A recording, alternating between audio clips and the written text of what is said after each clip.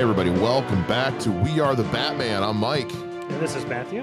All right, so the day has finally come. We are finally going to give our review of The Flash, which came out last weekend.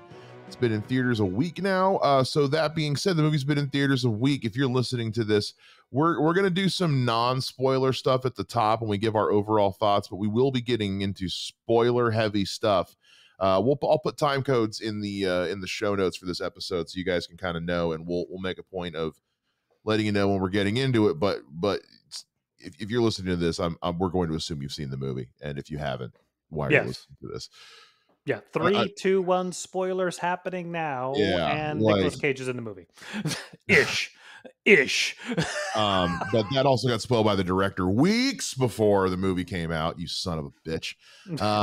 But so yeah, we'll talk about the movie pretty in depth.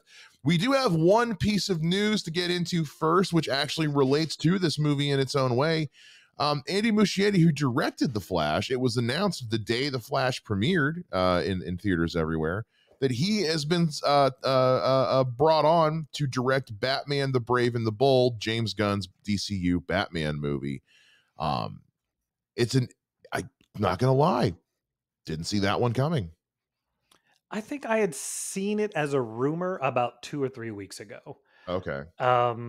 And at the time, I was kind of like, I mean, I guess, look, James Gunn has spoken nothing but positive about this movie. Yeah. So with how he felt about Andy Muschietti's directing. Yeah. So if he's happy with it, then I get why he's given him the job. You know, not to get too far into it, but the best parts of the movie, the Batman stuff, almost. Well, and I mean, it's really clear this guy had a handle on it because he had to. Again, we're gonna get into this into the actual podcast itself, but this guy knows how to handle Batman, and it wouldn't be the first time he did. I mean, even before The Flash, he did the 2 Stephen King It movies, It and It Chapter 2, which are very good movies. And I am so afraid of clowns, it's a superpower. Like, I am superhumanly afraid of clowns, and those 2 It movies rock. So he knows how to juggle his superhero action, his darker themes, his horror themes. So again, we'll get into this more in the actual podcast, but it is a cool. They announced this the day The Flash hit theaters, that and it was confirmed by people at Warner Brothers. So that is some interesting news to get nonetheless. Other than that, no other news has been going on right now since The Flash came out. We'll get into some other things later on in the review, but with that being said, let's go ahead and get into this review. Overall thoughts. Do you want to go first, or do you want me to go first? Let's do our overall non-spoiler thoughts here first about the movie. So I saw it the Friday it opened, like right after work, and I mean, I had a blast. I was kind of grinning the whole time with it. Just seems like it was fun. This was so much. It was fun. It was for me, it was a lot of fun. I laughed every time I was supposed to. It was a joke. I laughed. I thought they handled certain, this is not a direct adaptation of Flashpoint, but definitely heavily influenced by it. And given that I've read the comics and I just rewatched the movie for the review we did last week on the animated movie, so those Flashpoint elements were fresh in my mind, and there was a lot of things they did in adapting Flashpoint that I thought they actually kind of did better than Flashpoint did. We'll get into that when we get into the spoilers.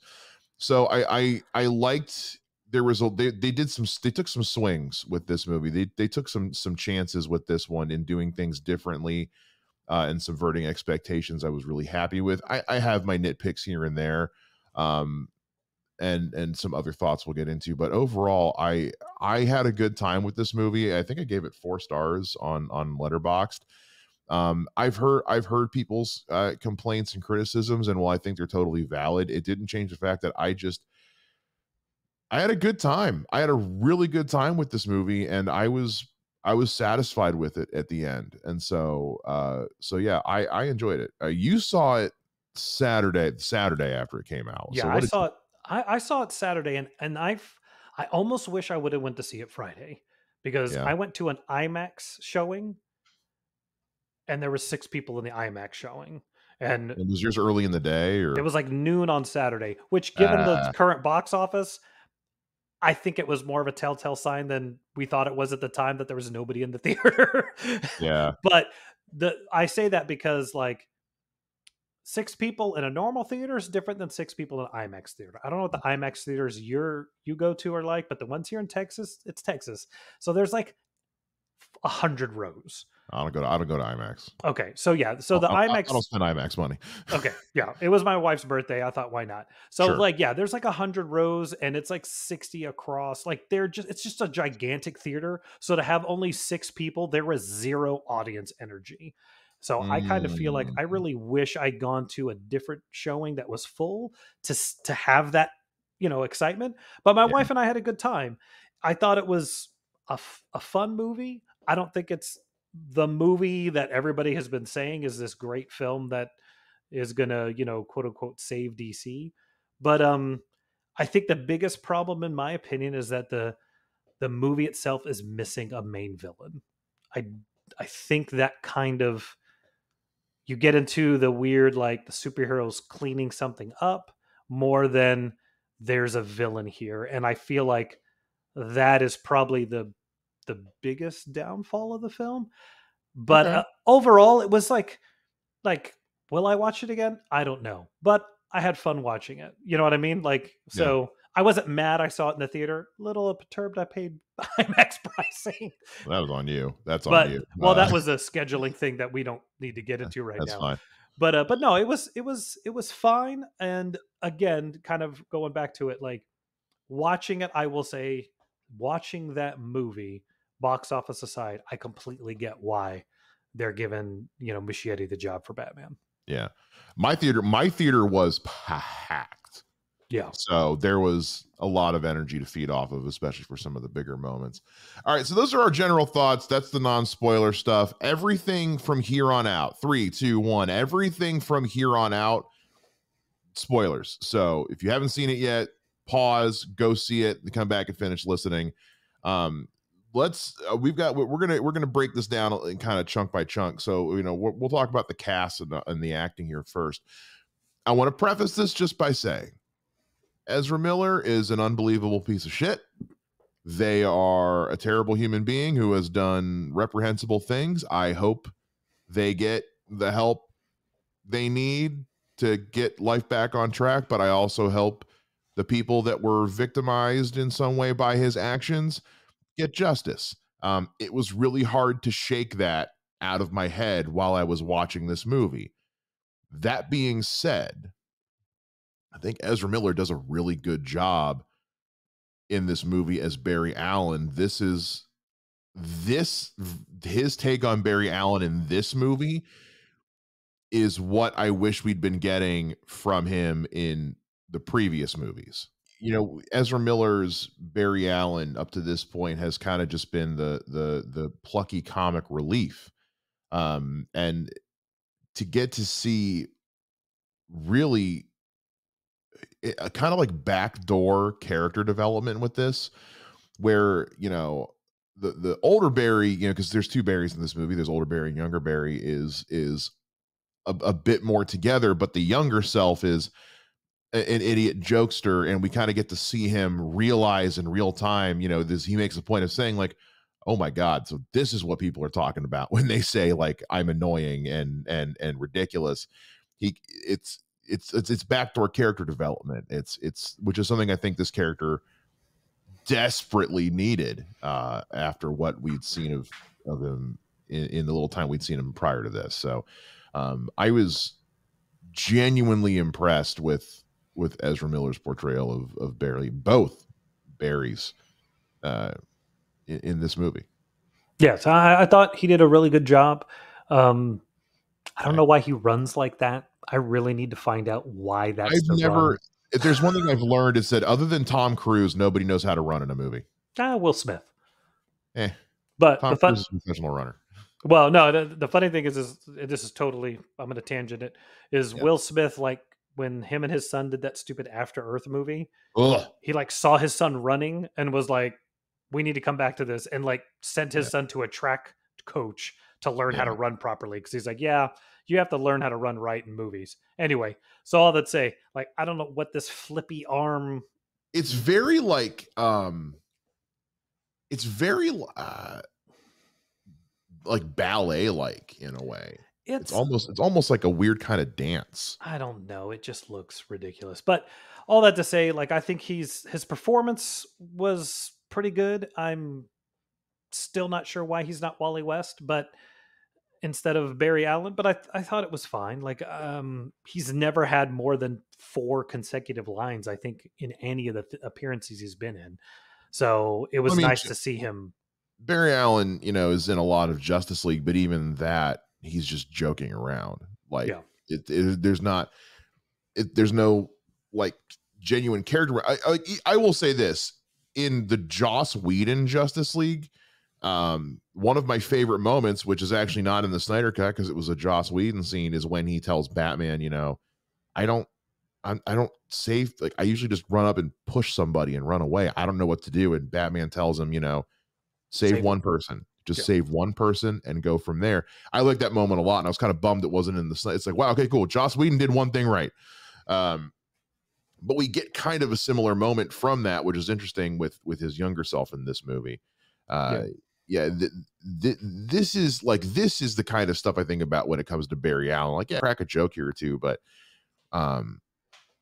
yeah, it was kind of it was, to go back to my earlier point, it's a bummer that I couldn't stop thinking about what a piece of shit Ezra Miller is, because I was really enjoying their performance as Barry Allen in this. And it's like, man, if you didn't suck so hard, like it was hard. I kept having to tell myself, don't think about that. Don't think about it. Just take it for what it is. And I know there's a lot of people out there right now who are having a much harder time separating that, which I totally get. I understand that is a hard thing to separate. Art from artist is a hard thing to separate sometimes, but just taking it at face value for what it was, I genuinely really enjoyed what Ezra Miller did, which makes it kind of a bummer that they're probably not going to come back to be Barry Allen because of everything that's transpired, and we're using this as the reset button. Yeah. I'm a half and half. I've discussed it before. I just from pure apathy, I can separate the thing. I don't. If I was really concerned with what most of these Hollywood people were like, be it political, blah blah yaggity schmaggity, I would probably not watch anything. But at the same time, and I am not protecting him. I'm not saying he's a piece of crap. Whatever. I'm not saying Ezra Miller isn't a piece of crap. I'm just saying that kind of stuff doesn't come into my mind when I watch a movie. I want to believe you're that character and not worry about it. But he's fine. Like I thought he did better in this than he has in the past, but I'm also not like, wow, that's a definitive Flash. I'm so glad he was in this. It wasn't definitive, but it was still definitely like, if we had this Barry Allen from Jump, I think I would have been saying a lot more praises. One thing I thought that was interesting too was, because we never had as far as the movies go, we haven't had a Flash origin. We kind of get the Flash's origin in this movie without having to have an origin movie because of the we go back to the day he's supposed to get his powers. And so young Barry does all the same bullshit that old Barry did when because he goes, oh man, I went and I did this and I did that. And he's like, yeah, no, I did the exact same thing when I got my powers. So it was kind of a neat way of backdooring in his origin story, which is something totally different from what they did in Flashpoint. And I think because in Flashpoint, there's one Barry. Yeah. So this was a really neat way of doing that. That was, I think that was a lot of fun. Yes. It also lends itself to, because people were wondering if they could do like they did with Kevin Spacey, where they digitally replaced him with Christopher Plummer in that one movie, and Andy Muschietti came out and said, no, he's in too much of the movie. Now that I've seen it, yeah, he is on screen for 99.9% of the movie. Like, there's maybe 30 seconds of screen time that Ezra Miller is not on screen.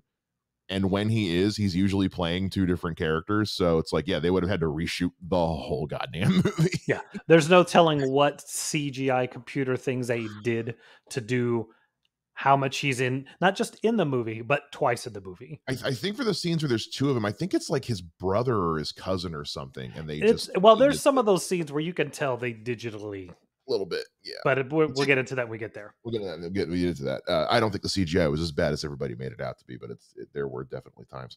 Other cast. Let's talk Sasha Kaye, Supergirl, man.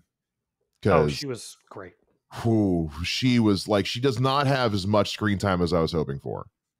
It's not. She's not on. She's maybe got 30 minutes of screen time. She makes the most of those 30 minutes. Whoa, man. We talked about this last week when we were talking about Flashpoint, about the idea that Sasha Kaye, there's going to be a Supergirl movie. And we hadn't thought about, that means Sasha Kaye is probably going to be Supergirl. And I'm hoping. Now that I've seen the movie, I'm like, yeah, no, I hope she sticks around as Supergirl. She rules. I don't know how. I mean, I don't know. It's hard to say since they're resetting everything, but I think they'd be fools not to keep her as the same. Like, obviously different character because reset, but I think they'd be nuts to not keep her around as Supergirl. Yeah, even if they figured out a different way to have, if she's just the Supergirl of whatever the DCU reboot is, it's not particularly this version. Right. I would be fine with them continuing to use that actress as Supergirl. I thought she did a solid job. Like you're saying, with the limited amount of time she had, she was great. And she left an impression. Yeah. Like that. Like, there's two things we need to glean from this. One is that she needs to be Supergirl. Yeah.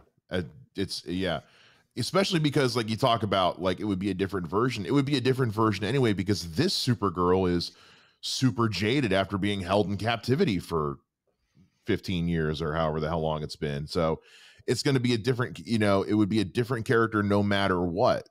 But it's super easy to have this person just be Supergirl. And I would love to see her carry a movie, especially if they're doing the, is it the Tom King run of Woman of Tomorrow? Is it Tom King that wrote that? Yeah.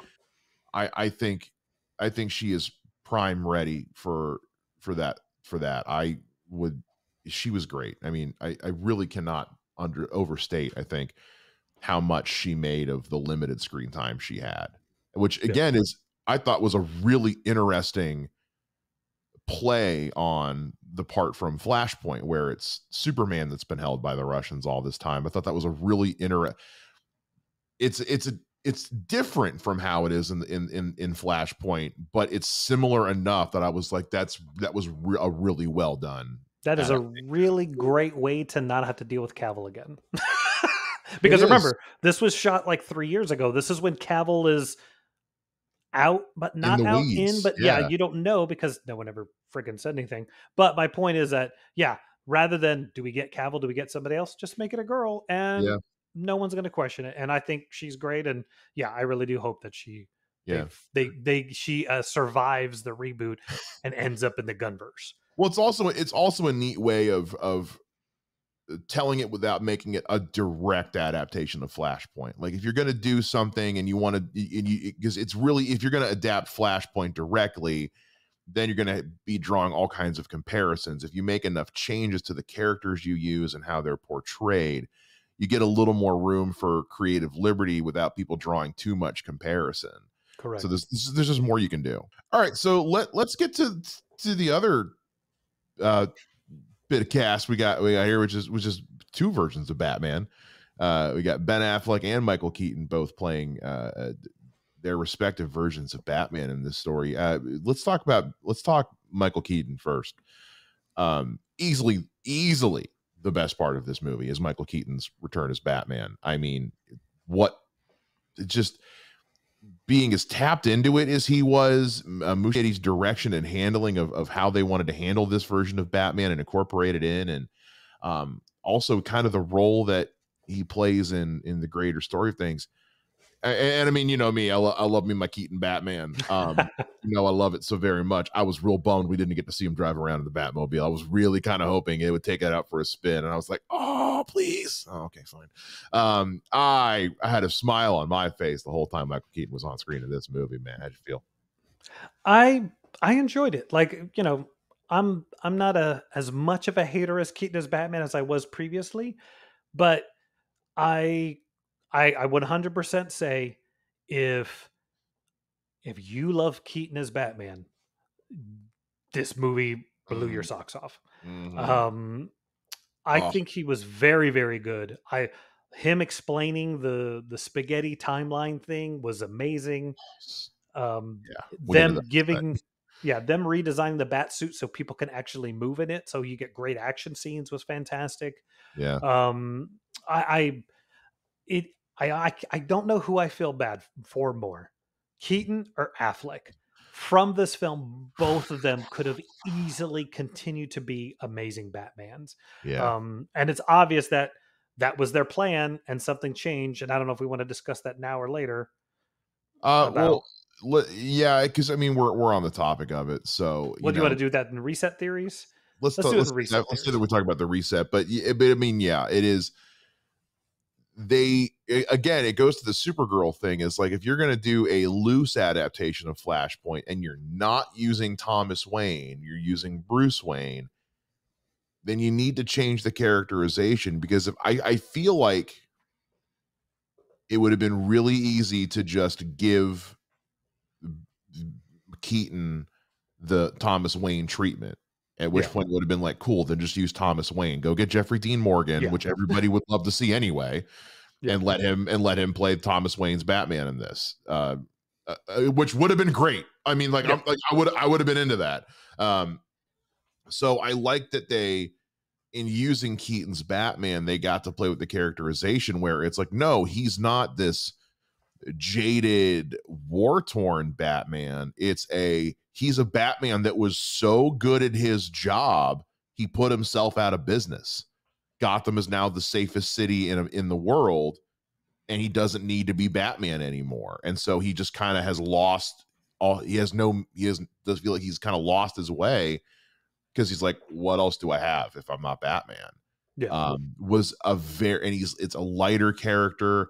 It was a great way of changing, giving yourself room to play by not doing a direct adaptation of Flashpoint with the Batman character. Correct. And it also, aside from the car and that it's Michael Keaton, Mhm. there's no reference to the things that happen in the movies.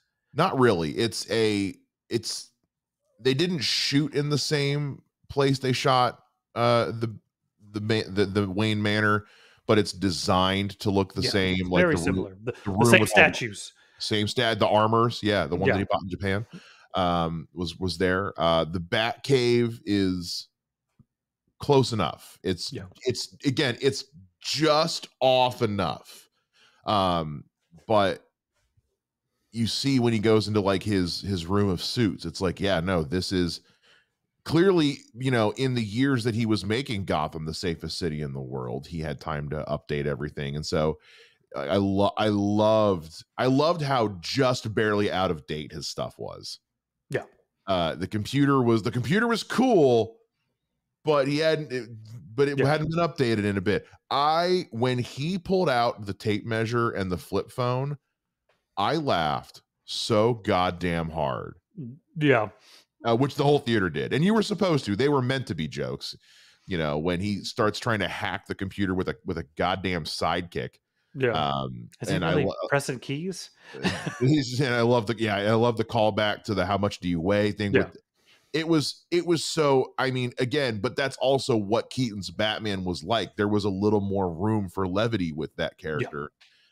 And it's just, man, what the tonal adaptation from the 80s from Batman and Batman Returns, having just watched those for this show, man, Muschietti nailed it.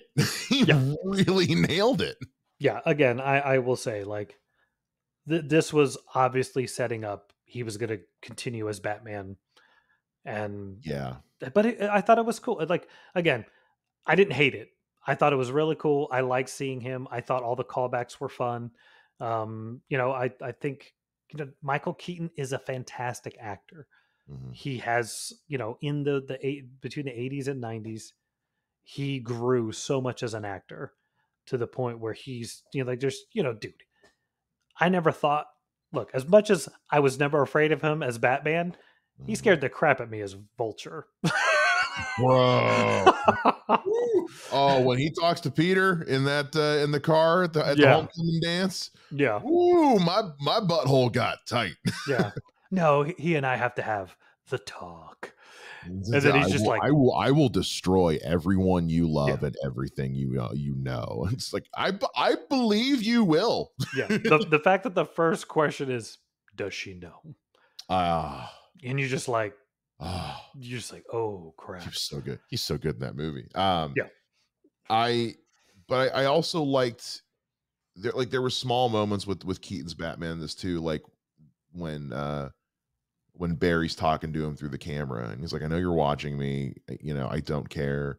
I have a Batman in my world. Like he has an Alfred. You had an Alfred, and he's got the pen that was clearly like a gift from Alfred. Yeah. Like because that means that I mean, Michael Goff passed away years ago, but like we all love Michael Goff's Alfred so Yes. much, and so and it was clear in both Batman and Batman Returns the love those two had for each other. So acknowledging that was was excellent. It made me very happy. Yeah. So with Ben Affleck, Man, this movie, if there's one thing I walked away from this movie, it was sadness that I was like, man, what we could have had with a if Ben Affleck what this movie reminded me of, aside from liking it a lot, was how much Ben Affleck got the shaft as Batman oh yeah, with definitely, with definitely. the old guard. Because that opening Batman sequence is excellent. I mean, that gave me like that gave me Bale Batman vibes a couple times. When he's riding on the bike, and the fact that he was like, this is Maroni's son. It's like, oh, cool. Like we're dropping Yeah. Easter eggs and world building for what Batman's world is like. And too bad we're never gonna see it again. Yeah. This is one of those, like, I liked the scene. I thought the Yeah. motorcycle was stupid. I Oh, really liked the scene. I thought but you his like the Tumblr, so Yeah. Well, no, I just thought, like it was just like there was parts of it that go like, okay, cool. That's different. Like the shields blocking, like, okay, cool, but he still would have got shot in the face. But no, I thought the scene was cool. I didn't like the visuals. Like I said, I didn't like the motorcycle. Thought the motorcycle was kind of silly looking. I also didn't like his suit. that But suit. I was really because you don't see it very well in the trailer, so I was like, oh, I can't wait to see what this thing actually looks like in the movie. It did not look good. well, I also like there's a reason why he has it. It'd be nice to see what it does and why Yeah, he's wearing it. Like I got the besides being impression, skates in the street. which was okay. That was a little much, but I also was like, that's a pretty Batman Yeah. thing. It didn't look great. Yeah. The suit felt like a work in progress, like it wasn't done yet. Like he had been working on Flash's new suit, which looks great. Yeah. And I like. We'll get into this in a little bit, and we'll get into design, but I like the practicality of the suit. We'll talk about that in a sec. Yeah, but Ben Affleck's bat suit. I like that they tried to go for the old school color scheme. I thought Yes. that was neat. I don't know what was going on with that suit though. Yeah. But It no, was yeah, he was great in it as yeah, far as the acting. His scene with Barry, like, yeah, anytime he's had that interaction when it's a real interaction, I yeah. think Ben Affleck has been fantastic. Like As I mentor Bruce well, Wayne. just Bruce Wayne being Bruce Wayne. And Yeah, look, as much as I hate Batman versus Superman, I would love to watch Diana and Bruce tromping around flirt. the world. Yeah. Like give me Oh, that. That's the movie I need. I need you to do Ben Affleck and Gal Gadot as Wonder Woman and Batman and redo that Justice League episode Maid of Honor. Like, Oh yes. Oh yes, please. I would Great episode. love that. Yeah. Because their chemistry is incredible. And I Yeah. think they're so good together. I would love to kind of have seen that, more of that. But yeah, I thought, and then of course like the lasso thing and him, like Great joke. I'm, I don't care I'm what anybody says. That's a yeah, good joke. I That's have a too good much pride joke. to say thank you. Yeah. Yeah. That was a great joke. I don't care what anybody says. I know a lot of people hated that moment. I thought it was a good joke and it landed and it was funny. And I don't care. It's a good joke. It was funny. It was good. Yeah. It was funny when they did it with Aquaman too in Justice League. It was ill-timed.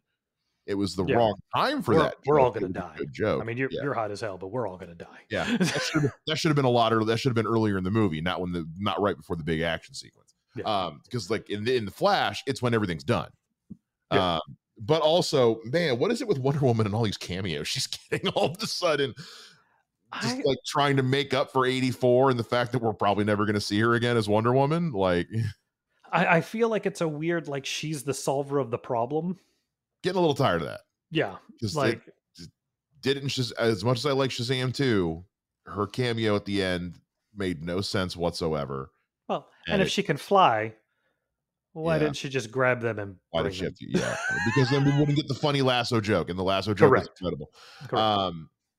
Yeah, I definitely walked out of this movie bummed about the fact that it's like because Ben Affleck has been dialed in to playing Batman since day one, and this was just kind of a reminder of like we're never going to see him again as Batman, and what could have been, he's an Aquaman.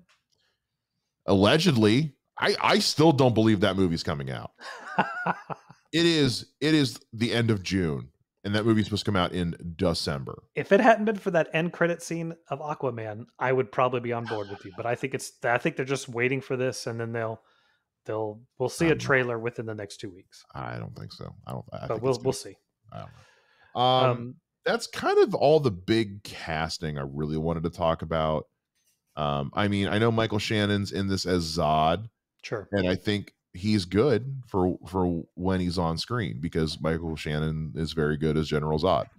I just watched, if you haven't had a chance to watch it yet, because GQ does the actors talking about their iconic roles, and they're like these 20-minute videos, and they just watched his the other day. It was brand new, and he talks about how much he loves working with Zack Snyder, and he talks about how when they approached him about doing The Flash, he was like, and he didn't get into all the social politics of it, but he was just like, I didn't feel right doing it unless I had Zack Snyder's blessing. Yeah, I think I've seen that. So before he even said yes, he went and spoke to Zack Snyder and was like, I don't like what happened with, your situation at DC.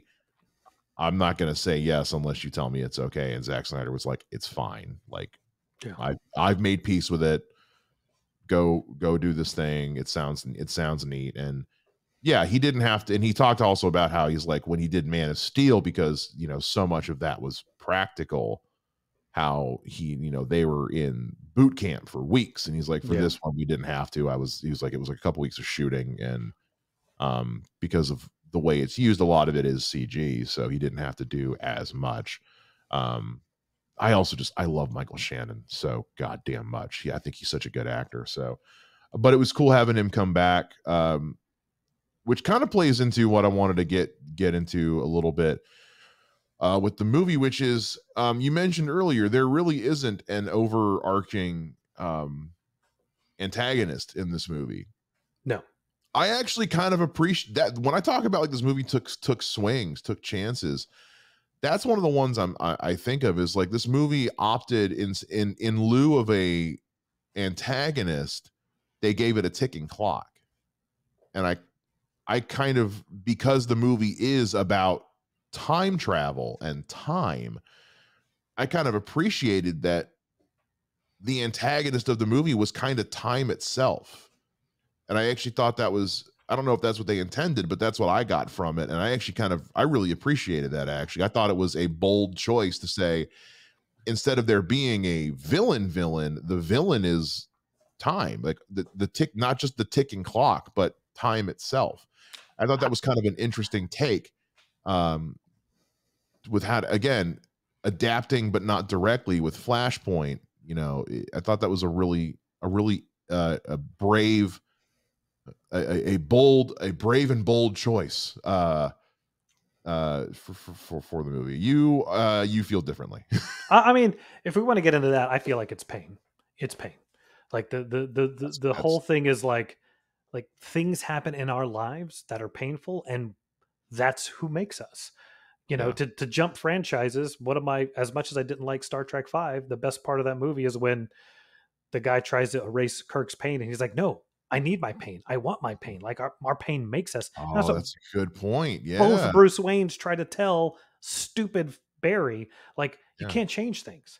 Like, this is what has happened. The more you try to change things, the more you're going to mess things up, Yeah. i.e. the very end of the movie. We'll get into that in a little bit. Yes, which I love, but I have mixed feelings. I love it from a they went there standpoint. I love it from of like, you're still stupid. You're still stupid enough to change things.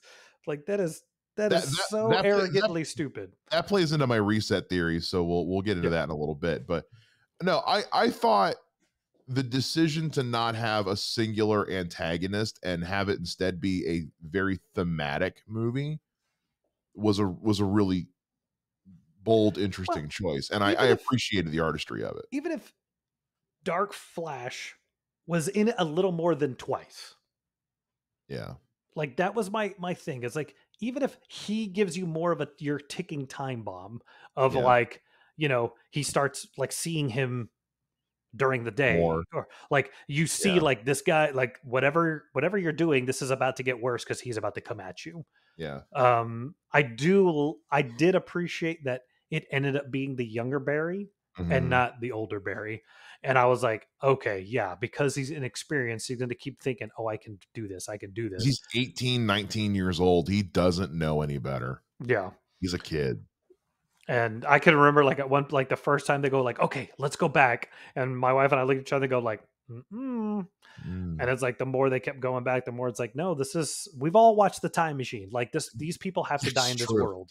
But like, also, you know what I liked about the fact that they showed every time you go back and change stuff over and over again, it's a bad thing, is because that was one of my biggest headaches with the Flash TV show. Or the Flash in the comics for a while there, or, in like the animated movies, where it was like anytime things went south, Barry would just go back in time and reset it and do it again. Yeah. By playing into the, like the Doctor Who fixed point in time thing, or this Across the Spider-Verse canon event thing, it's like certain things are just going to happen no matter what. They're going to find a way to happen. Because once you introduce the idea of time traveling and changing things into, especially comic book universe, that becomes your catch-all. That becomes nothing matters because we can just go back in time and change it. By establishing the rule of every time you do that, you're altering things across the board. And not only that, but the thing that you might be trying to stop happen might still happen. Marvel's What If did that with their Doctor Strange episode, where Christine had to die in that story. So by doing it in this movie in this way, it takes the idea of time traveling to stop things off the table for the future. Yeah. Which I thought was smart. I thought it was a very smart decision. If it's this Barry. If it's Barry. But I thought it was really cool how we got to see younger Barry slowly start to turn into Dark Flash as he gets injured and wounded. And I was like, oh, that's cool. It was, and the look of that Dark Flash was very scary. That was props to whoever designed that. That is a look. That was good. That was very good. Yeah. which I All thought right. was interesting. But all Yeah. right, so where we going now? What you All got? right, so we'll get into the design of this movie because I think there's some things we can obviously get into about this a little bit. I love Flash's new suit, Yes, I thought it and was very cool. I love that they found a way to because people were wondering why is his lightning different in this movie, and the way it's described is that his suit is designed to like redistribute the energy from that lightning so that he doesn't build up like too much friction, because he has to tell younger Barry like your suit isn't designed to like do whatever with the lightning. You're gonna have to release that charge periodically. Yeah. And he that's where we get into like he turns it into basically a lightning bolt attack, which is it is what it is. I think it's one of the weirdest things I've ever done with the Flash, but it's not also not a new idea. But I like that made they made it make sense why his lightning looks different, why he needs a new suit, and what those lines, like those little conduits on his suit do. I thought it was very good. I thought it was very smart and very well executed. Yes. Cool. All right. And it didn't look stupid like the other one. No, it didn't. I liked the windscreens on the eyes. Yes. I thought that was neat.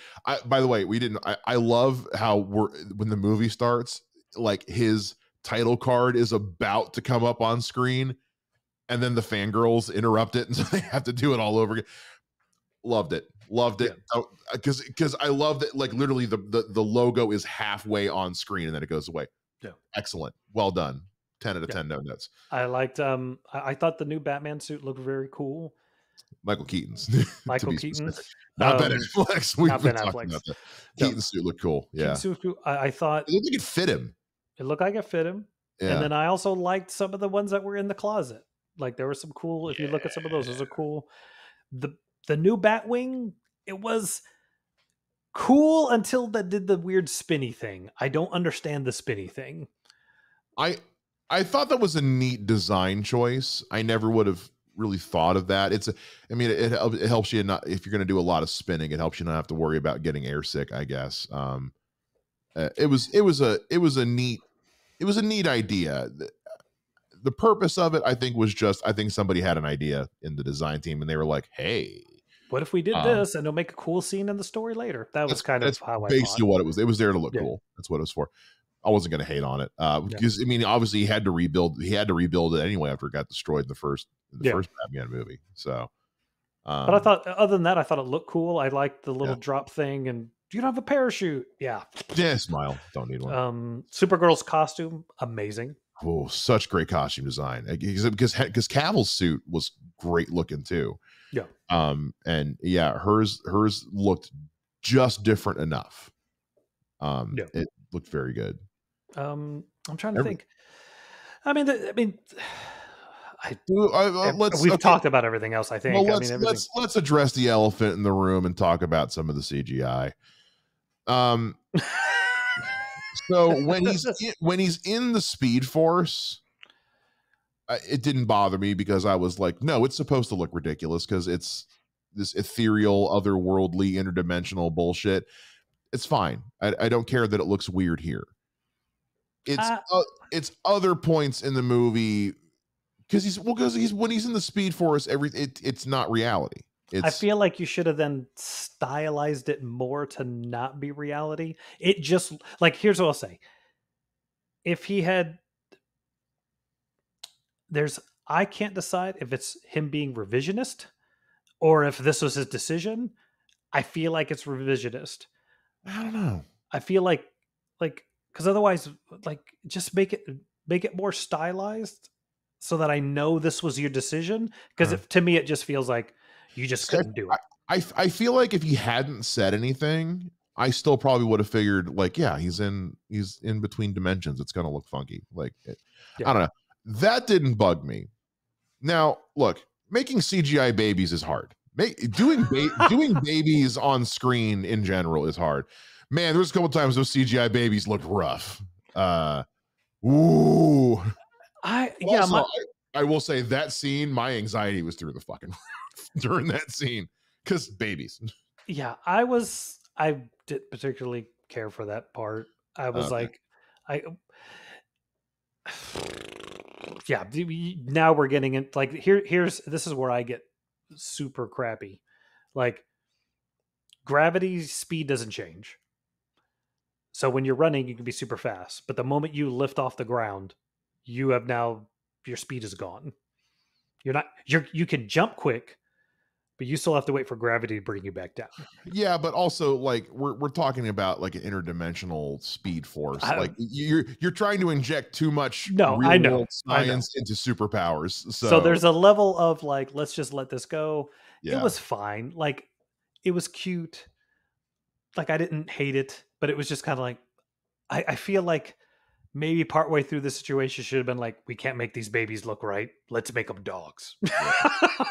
Which they did. This they put the service dog in there because once the service dog was in there, I was like, "Fuck the baby, he's got to save that dog." Yeah. But no, I think like there were moments where I don't understand if one they were doing a face replacement because it was Ezra Miller twice. From what I understand, it was like his brother or his cousin or something like that, or that so much of this is reshoots, and he looks whatever. That Ezra looks different, so they had to change his face because it's really obvious in that end scene when Bruce Wayne walks up that they doctored Ezra Miller's face. Yeah, there's a couple times where when we have two Barrys, like where you can tell there's a little bit of a face replacement going on. But then there's sometimes when it's just Barry. Like I said, in the Aquaman and Barry scene, there's a couple moments in there I'm like, why did they doctor his face? What is happening here? So I didn't notice it in those scenes. IMAX. I don't know. But no, I think the CGI, it was a reshoot thing. I don't know. Yeah, I think that the CGI is no better or worse than it seems to be in all the DC stuff. I think people are making a bigger deal about the CGI in this movie than because I expected to go into it seeing Scorpion King graphics, and I was like, yeah, I think I walked out of it like, there's a couple times, but I think people just need to calm the hell down.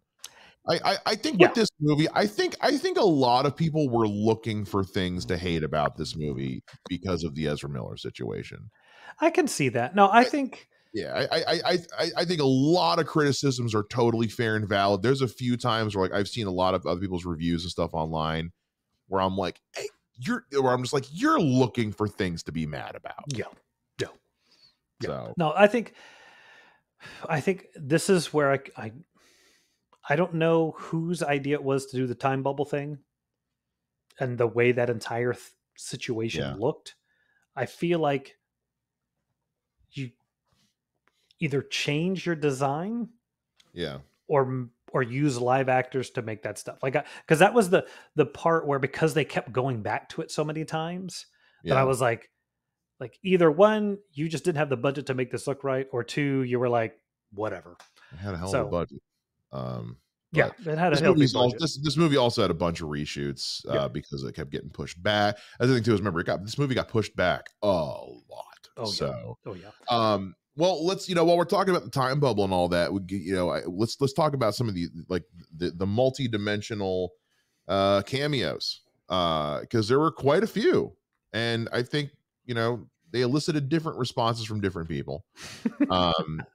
Let's talk about the Nick Cage of it all, because that one got a big reaction in my theater. Once you see his face, like when you saw the spider first, some folks in my theater were like rumbling, like, wait, is it? And then once the heat vision goes away and you see the face, my theater was like, fuck yeah! Because we all know the story of Nick Cage's Superman. And if you don't, please go watch the documentary, The Death of Superman Lives, What Happened, directed by the late, great John Schnepp. It's a very good documentary.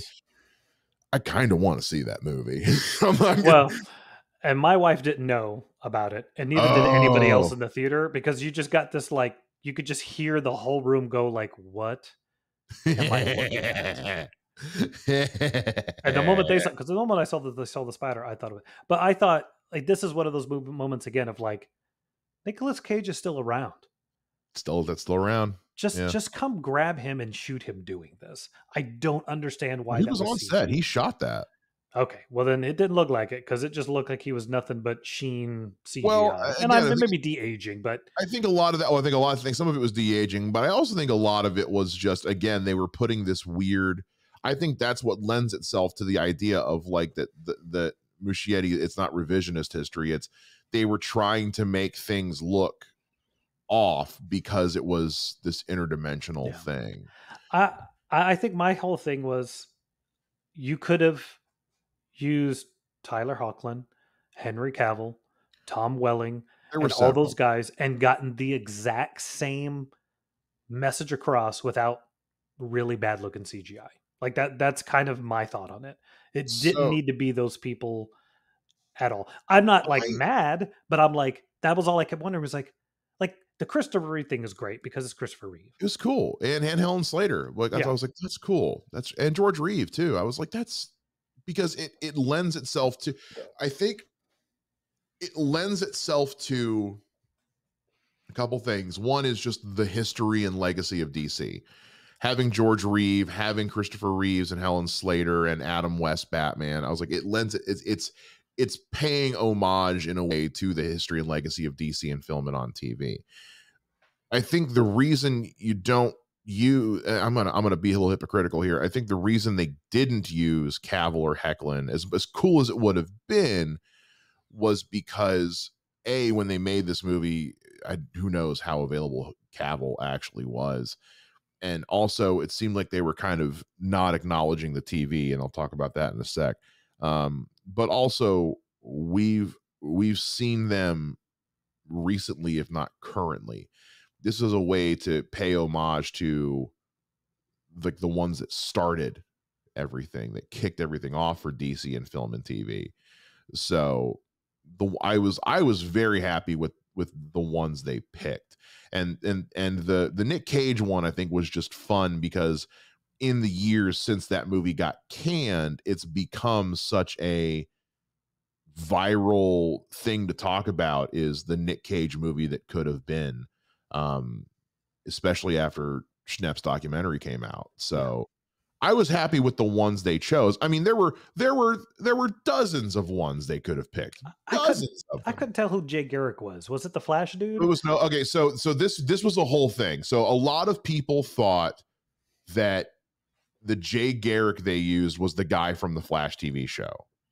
The guy from the Flash TV show has said it's not him. Okay. So there's been there's been some divide on this because granted, the guy that played Jay Garrick is like the most generic looking white guy on the face of the earth. Like Yeah. he got picked because he looked like Jay Garrick at the end, honestly. And he was good too, but like Yeah. he's the most generic white guy face on the face of the earth. So the and they have not come out and said one way or another what they actually did. The divide has been created because some people think they may have used like the AI art generation thing to make a Jay Garrick, and because the actor from the TV show is out there in the zeitgeist, that it may have partially pulled from his Yeah. likeness in Yeah. images. Other people think that, like me, where I'm like, the guy is the most generic looking white guy on the face of the earth. If you just designed a generic white guy Jay Garrick, it's gonna look like him. Yeah. See, I think it would have been more impactful if it had been various flashes. I think it should have been Grant Gustin. I think Yeah. I understood why they went for old school Jay Garrick, because he was in there with the George Reeves Superman. So I get why they went with Jay Garrick in that specific other world. Yeah. I cannot for the life of me understand why there was not a Grant Gustin cameo in this sequence, Well, that's what I'm saying. because Ezra Miller showed up on the Flash during Crisis on Infinite Earths. And I'm like, if you're going to have Ezra Miller show up on the TV show Flash, why are you not doing the Yeah. same? If you're it to me, it was like having Grant Gustin make that cameo should have been like the first thing on like the plan for the. All right, so what cameo we're doing? Well, obviously we're getting Grant Gustin in there for 5 seconds, right? Yeah. And the fact that they didn't, You don't even have to make him a suit. like, it you could have done what they did in Across the Spider-Verse, for crying out loud, and just, you know, cleverly edited in a scene from the TV show. Yeah. Something. The fact that there's no acknowledgement of him in this vast multiverse thing that they're doing in this scene, I'm not gonna lie, drove me kind of nuts. No, and Because that's what I'm saying. It's like I think instead of all these weird Superman and Batman cameos, you should have just given me various versions of the Flash. Now I know that they do that a lot in the Flash, but then make up some. Have one be Impulse. Have one be Max Mercury. well, Have like, it be the female Flash. Like you could have done more that would have, to me, gone along with the story of how much the Flash can make mistakes yeah. and he's the time traveler. I just don't get why it's Superman Why cameos. I wasn't really John don't. Wesley Shipp's Flash in there? Yeah. Again, it's just like it's this, and again, I know that this movie is very much a product of the old guard of DC. Like that's something else to Yeah. keep in mind. And DC, the old guard at DC and Warner Brothers was very weird about crossing over TV and movies. Why, I don't know, but they just were. So I feel like if this had been under the current regime, this whole sequence would have played out a lot differently. Yeah. You probably would have seen a lot of those in there. You probably would have seen John Wesley Shipp and Grant Gustin and just a whole bunch of other shit. But if there is, while I enjoyed what we got as far as the cameos, it still left me with this idea in the back of my head of what we could have done. Yeah. The ones we got were really cool. Like I loved that Adam West Batman, especially because we just lost him a few years ago. So like getting to see Adam West Batman in there with Cesar Romero's Joker laugh in the background. The George Reeves Superman, Christopher Reeves and Helen Slater. Those were great. I loved seeing those. Those were wonderful. And I know there's been some rumors going around right now about other ones they had shot that were actually cut from the movie, like Linda Carter's Wonder Woman and other ones like that, which would have been really cool to see. So I'm sure. So who knows? Maybe there were, and they just didn't make it into the movie. But the fact, like you said, that we didn't have the other Flashes show up in this thing, Yeah, is kind of mind-boggling to me. Really, yeah, it doesn't make any sense. But no, other than that, besides the only other thing is with the reset is given what we know now, given that we do know that there was an ending where Michael Keaton pulls up as Batman at the end. Yeah. Given that they have taken him out of Aquaman and replaced him with Ben Affleck, for my understanding, given that he was the Batman in the Batgirl movie and they canned that Batman, to me, it's very obvious that they were planning on going forward under the old regime. This is your soft reboot so we can bring Keaton in as Batman. And that has been completely and totally scrapped, whether That's that was because of Gunn or because of something else.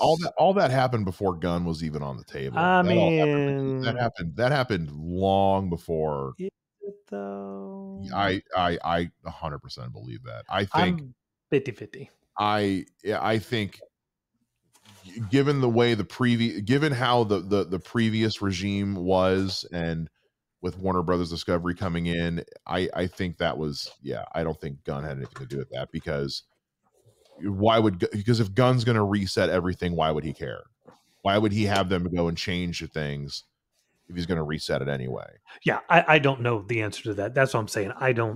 I'm not saying he directly influenced it, but it just seems it's weird that they decided to go. I'm wondering what happened that they said, you know what? No, this is a bad idea. Let's get rid of it. So, but no, other than that, I think. But also, I will say, Michael Keaton stuff in this is so good. It does make me. It's just adding to the fuel to the fire of, man, I wish we could have seen Batgirl. Would have been cool. It may. Cool. Who knows? It may reappear somehow. I don't know. The legal gymnastics they will have to go through to get that movie released is insane.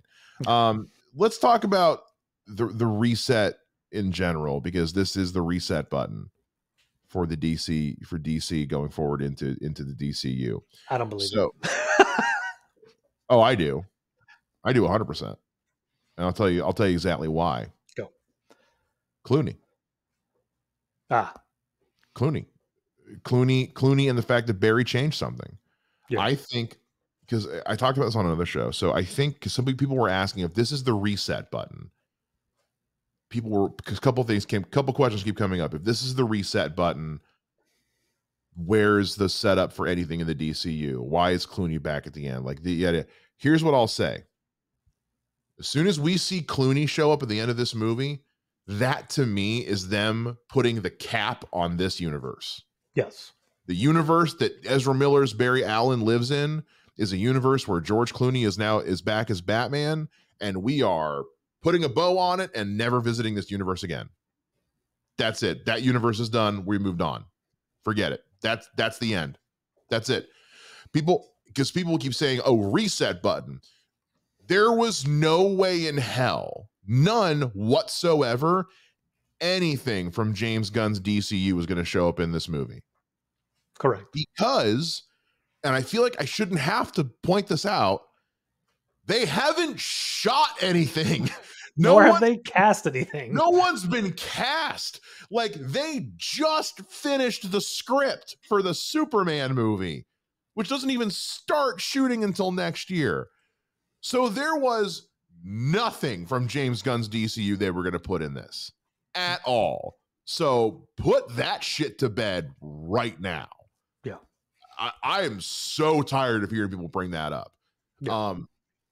But as far as I also think people are very similar to most middle school English teachers who are having their kids read the Scarlet Letter for the first time.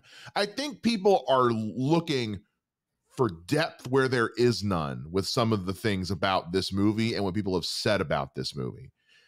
You could interpret the term reset button a couple different ways. And I think people were interpreting it as, oh, he's going to come back and we're just going to be in the new universe now. We're going to see all these things. No, because none of that's been cast yet.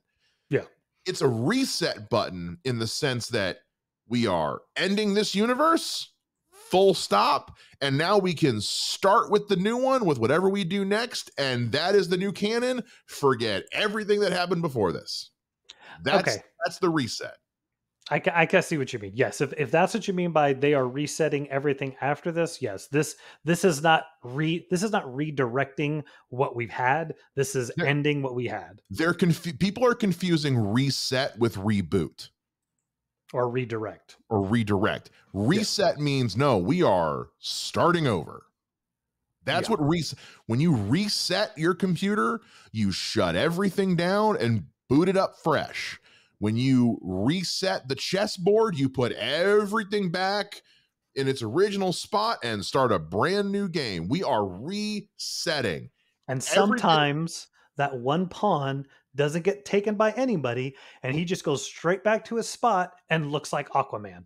Yep, that's all it is. That's all it is.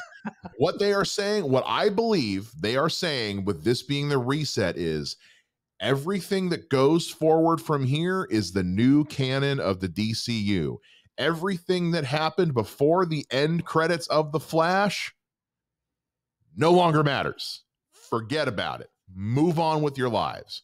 And I am especially saying that to the 5 douchebags in my theater at The Flash who every few minutes would go, boo, restore the Snyderverse. Go outside, touch some grass, get some sunlight, and move on with your lives. I love the Snyderverse. I am bummed we're not continuing on with it. I have made peace with the fact it's not coming back because there is nothing I can do to change it. Move on.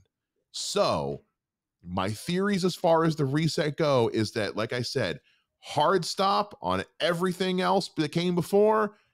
We are going in fresh with brand new shit. Just accept it, move on. And Aquaman is the first movie for that new stuff. Oh, well, technically Blue Beetle. I mean, yes, that's right. So James that's where James Gunn has said that Blue Beetle is a part of his DCU. Yeah. Which makes me so excited because that movie looks so good. So I think it is a question of like what is happening with Aquaman. It's obvious from that end scene. He's going to still be Aquaman. I look the same in all universes. He's still going to get to be Aquaman. Jason Momoa's handsomeness transcends reality is what it comes down to. Yes. But yeah, so I think you're probably right. I don't think we're going to see any of this. I think I said it to you on the phone. Part of me kind of wishes it was Clooney who got to be Batman in this movie and let him have some redemption. I But will say when the camera panned up and it revealed George Clooney's face, my theater had a simultaneous seizure.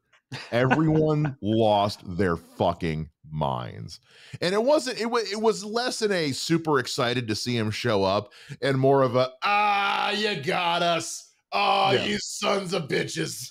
Well, because I was cracking up because I had asked you if Val Kilmer was in this, so I And was like, "Are they to gonna?" which I said, go see the movie. Yeah. So I was like, he's like, "No comment, no comment," and I'm like, No I comment. wonder Yeah. if how would they get him to do this? There's no way they could get Val Kilmer to do And this. then when George Because he Clooney can't showed talk. up, yeah. So when George Clooney showed up, I was like, "Yeah, that's better. I like that better." Yeah. For some reason, I don't know why. It just tracks. Is Batman and Robin a good movie? Not by any stretch of the imagination. Was George Clooney a good Batman? Not in the slightest. He was a good Bruce Wayne. Wasn't a good Batman. Him showing up at the end, I don't know. For some reason, it just felt right. I don't know why. Well, post Ocean's 11, George Clooney Yeah, easily could have been Batman. Still that's doing true. ER George Clooney was Yeah. ridiculous as Batman. Because in Ocean's 11, there is no other way to describe George Clooney other than just the coolest guy in the room. Yeah. He's the coolest guy in every room he walks into. And even his Bruce Wayne in this scene, even though him having a beard makes no sense because Batman wouldn't let himself have a beard. But when he shows up and he just gives Barry that look of like, where Barry's like, wait, are you Bruce? And he just gives him that look of like, what did you do? Yeah. Because, you know, here's what I'll say about the ending of this movie. It undercuts itself. Yes. That was a frustration I had. Having him, because he changed something. He did. And that which also I will say explains why George Clooney is Batman, because he changed something. Mhm. It moved the timelines just enough to have it be where Bruce Wayne is George Clooney in this movie. At the end of this movie, If you turn the wheel 0.5% for 3 blocks, it kind of makes a difference. Yeah. In 3 miles, you're in a completely different area. Yeah. So it was just enough of a change, but it undercuts the theme of the movie, because the idea of the movie is that, like, don't go back and change things because you don't know how it's going to change the present or the future. The idea that things are going to happen how they're going to happen. I think it would have been a lot more meaningful if he just let things play out the way they were supposed to, and his lawyers just got some new evidence, a different camera angle or something that did show his dad's face. Because then it would have been like, see that? You let things just play out and it worked out for your dad. Yeah. That would have been so much more meaningful if, by learning his lesson about not changing the past and just accepting the world for what it is, it still worked out. His dad would have still got out of prison by finding some other new evidence. Instead, he had to manipulate the universe to make it happen.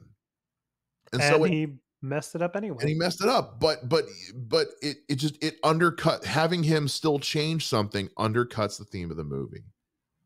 And so that's why it's like I really like this movie. I think the ending, the true ending, the last couple minutes, is where I'm like, it's not that this is bad, and I get that you're just like, who cares, because we're resetting after this, but you undercut your own point, and so that was frustrating to me.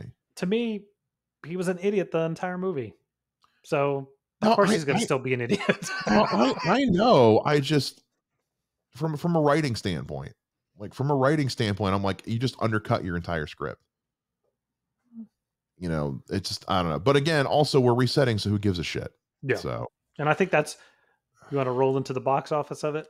Well, we haven't talked about this at length yet. And this is a Batman show. So Andy Muschietti has been announced as the director of Batman the Brave and the Bold for James Gunn's DCU. We've hinted at this kind of throughout the episode, but to kind of put a nail in it, I I am super confident in him directing a Batman movie because homie knows how to handle some Batman. Woo doggy. I think he could handle the Batman. I'll be really interested to see if he gets to with as poorly as the Flash is doing in the box office. Well, to tie this in with the box office conversation, I don't think anybody is walking away from this movie, regardless of what your thoughts on are. I don't think anybody's walking away with this thinking that Andy Muschietti was the problem. I mean, yes and no. I mean, look, I would feel that way, but this is Warner Brothers and not Disney. But look, Ryan Johnson was supposed to have his own Star Wars thing. How many different announcements has DC made and it not happened? I'm not saying I'm not saying I want that to happen. I'm just more curious of like if the Flash ends up being the bomb that it looks like it's going to be. Do does Warner Brothers tell Gunn, hey, like no offense, I know you like him, but maybe we need to get somebody else. But I don't No, know. because I have a feeling it's obvious why this movie isn't going to do well. It's Ezra Miller. People like say what I at the end of the day, the main reason people aren't going to go see this movie is because of Ezra Miller, is because people have big problems with supporting Ezra Miller. And I totally do. I'm telling you, I am like in the months leading up to this movie, the amount of people that I have seen posting online talking about not going to see this movie because they don't want to support a movie Ezra Miller is in. I get it.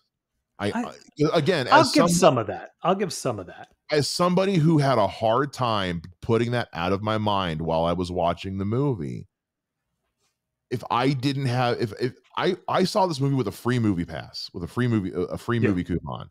If I had to pay money to go see The Flash, I wouldn't have gone to see it. Plain and simple. Sure. So now, I think it's this is what I'll say. We blame Shazam not working because of what's his name? Oh my god, his name Zachary Levi. We're blaming this on Ezra Miller. I blame Shazam 2's failure on Black Adam. Well, and that's what I'm saying. Is I think there's there are us out there that are in the know of all these things, and there's a lot of people who are not. So I really feel like this is just the descending momentum of DC. Black Adam wasn't good. Shazam wasn't good. What was the movie before Black Adam? Was it Wonder Woman 84 or Suicide Squad? The Batman or Suicide Squad. Yeah. So I really feel like what's happening is but the Suicide Squad did really well and was it did okay. Praised. It did. It was well praised, but it was also it was well received, and the Batman was a huge hit. So I don't know. I have a feeling like this is the cascading down from those two people just losing interest in the DC stuff, either because the movies haven't been as good as they needed to be, or that they all know it doesn't mean anything because of Gunn. So I think it's all the factors together are just screeching this movie's box office to a halt. But ultimately, what it's going to go down to is at the end of the day, when you look at the hurt box office, though, I don't think anybody's going to look at it and say, "Well, it's that Andy Muschietti guy." This movie had way too much working against it.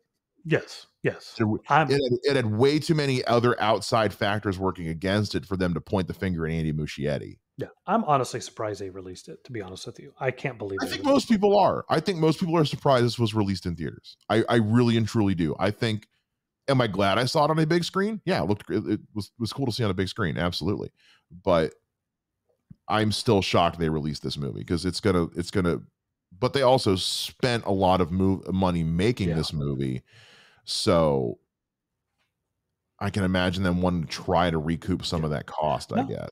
But that's I think in the past, we have just seen companies drop directors, even when it's not their fault, when their movie doesn't do well. Look at Ben Affleck. They dropped Ben Affleck because his gangster movie bombed seriously. So they're like, well, no, we don't want you directing a Batman movie. Boring movie. I really wanted to like it. I love gangster movies. It was not a good movie. I didn't see it. So that's my thought. I think I'm curious to see if this does not get legs and end up making them money over the next 3 weeks, 4 weeks. if that We'll see. changes their decision. But the fact that they announced it before the movie released, maybe it won't. I mean, yeah, because they announced it, but also the thing to remember too is Andy Muschietti has done well by Warner Brothers in the past because both of his It movies were under Warner Brothers, and those were big hits. Yeah. So, for a guy who does not have a long resume, I mean, Andy Muschietti's resume is pretty short. He did this short film in 2008. He did the full version of it in 2013 called Mama, and then he was an EP on the Lock and Key series, but then he did It, and then It Chapter 2, and those were both big hits. So, and then It's he got possible. Flash, and this is after keep in mind the Flash also went through a lot of directors before it landed on Andy Muschietti. So, but also if we're looking at this from a Batman standpoint, his handling of the Batman character in this movie was, for what little time either Batman is on screen, it was some of the best Batman we've seen. And so as far as Andy Muschietti handling a Batman movie, I mean, he's got my vote. Yeah, I'm fine with it. Batman doesn't require a lot of CG. We'll be good. Yeah. Depends on who's fighting. We'll see. Yeah. All right. So look, we've talked at length about this movie, the things we liked, the things we didn't like. Here's to give some final thoughts, because I didn't talk about this really in the review, but I want to talk about it now, which is how it in their adaptation of the Flashpoint storyline, there was something they did in this movie that was similar to Flashpoint that I thought they did better than Flashpoint, which is explaining how the time travel thing fucked everything up. Yes. Because in Flashpoint, it's just, Speed Force, ripple effect, yada, yada, yada. Instead, they did what Avengers Endgame did, which was, no, it's a different theory of time travel. Because there's the linear theory of time travel that we all know from Back to the Future. Which, by the way, I love the Back to the Future nods in this movie, especially because Zemeckis at one point was tapped to direct this movie. So the fact that, when he says like, no, Corey Stoll or whatever his name is Marty, I was like, Eric Stoltz. Eric Stoltz. I was like, wait, oh no, it changed everything. Absolutely fantastic. But I loved when Bruce is using the spaghetti to describe this other theory, because Avengers Endgame, the way they did time travel was this other theory of time travel that physicists splintering the tree. Yeah. Whereas this one was this another theory of how people think time travel works. It was a very good way of explaining how Barry changing one thing can change all of time. Correct. And it differentiates you from what the MCU did with their time. Exactly. It's different enough from everything else we've seen to be its own thing and to explain it. Because again, just having Reverse Flash pop in and say, it's a ripple effect. What that tells me is like, you're just trying to explain it away and move on the story, which I get it. You're a comic book. You're not trying to get in the science of it all. People are smarter nowadays and tend to ask more intelligent questions, especially when they go see their comic book properties, because we're used to a certain standard now. Yeah. And so that was a much more satisfying explanation for everything being different than what we got in actual Flashpoint. And so I really enjoyed that. And it's Michael Keaton doing it. And Michael Keaton's one of those dudes, if he tells you something, you're like, oh yeah, no, you're right. You're Batman and Michael Keaton. He's so goddamn charming and charismatic. I'll believe anything he tells me. Look, I believe that Hank Pym can carry a tank in his pocket, but that Ant-Man is super strong because Hank Pym, i.e. Michael Douglas, told me the science and he would not lie to me. So this all makes sense. Don't you come at me and tell me he can't move a building behind him. Exactly. Because Michael Douglas told me this was possible. Michael Douglas told me it's fine. If Michael Douglas says it, it is true. There are just certain actors that when they tell you something, you're like, I believe you. Yeah. Like overall, final thoughts on this movie. I enjoyed the hell out of it.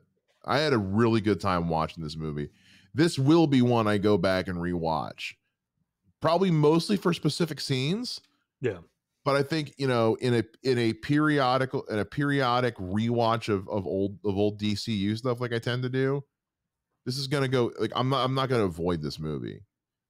I had a very good time. Are there things about this movie that frustrate me? 100%. Yeah. But the stuff this movie does right far exceeds what it didn't do right. Like we were texting on the phone the other day. Like when this movie hits, it soars. Yes. The good stuff in this movie is outstanding. The bad stuff in this movie is pretty bad. Yes. But the stuff that soars, there's so much more of it. There's so much more to like than dislike in this movie. And Yeah. I again, just to reiterate, I understand some people having a hard time with this movie because of Ezra Miller. I get that. As somebody who has made a movie whose lead actor became problematic after the fact and I had to make some difficult decisions, I get that. So I respect anyone whose decision to not watch this movie because of Ezra Miller. I get that. If you can find it in yourself to see this movie, though, I highly recommend it. I think it's a lot of fun. Turn your brain off to the outside world and just watch the movie for what it is. And I think you'll have a good time. My final thoughts is this, and we haven't gotten into this, and I dare bring it up, but I feel like they did Supergirl wrong. This movie tells me that a male Kryptonian can fight the Kryptonians and stop them, but a female Kryptonian cannot. And I have a big issue with that, especially because in Man of Steel, the only reason Zod shows up is because Kal-El activated the ship and the beacon went off and he showed up. With that in mind, there is zero reason for Zod to be on this planet. So I think my explanation around a couple of those issues, because I get where you're coming from with the Supergirl thing. I think the only reason I push back on that a little bit is because when he fought Clark had his whole life with his powers to understand what he could do with them. Maybe Kara had 12 hours. I don't know. He was just flying. I don't know. That was my big. He had his whole life to understand like the heat vision and the X-ray vision and all that. Also, they were fighting for different reasons. Kara was fighting with a lot of anger and hatred in her heart, hatred for humankind, hatred for Zod because finding out that he killed Kal-El as a baby. Different motivations. But you're not. I also think you're onto something with that because it is kind of it's a bad look. It's a bad look because without she also got her ass kicked a little too easily. Is what I'll say. Yeah. As far as what was the other point that you made? The only reason they come to Earth is because Kal-El activates the ship and the beacon calls them. They know where he is. Well, there's none of that in this movie. But also remember, they had programmed into the ship that they were into the pods. They sent Kara and Kal-El off with were programmed to go to Earth. So when he says we captured Kal-El's pod, it could have easily been like, oh, it was going here. Well, then that's where we're going. And it took them 30 years. We got to remember. You got to remember, dude. We're talking. We don't know where the hell. Yeah, I just feel like they're. I think you're trying to inject a little too much real world science into your. I'm just saying. I think they're just. This is one of those. It's like the Black Adam thing. There are 2 lines you could give me. Sure. That fix that. Because we know as DC fans that Kara and Kal-El took a wormhole to get to Earth, and it brought them out at different points in time. Because Kara was technically older than Kal-El, but she got to Earth after he did 30 years later. So he was depending on which mythos you go with. Yeah, it's a question that could be answered with 2 lines of dialogue. Yeah, you could have easily said, we had so many trajectories.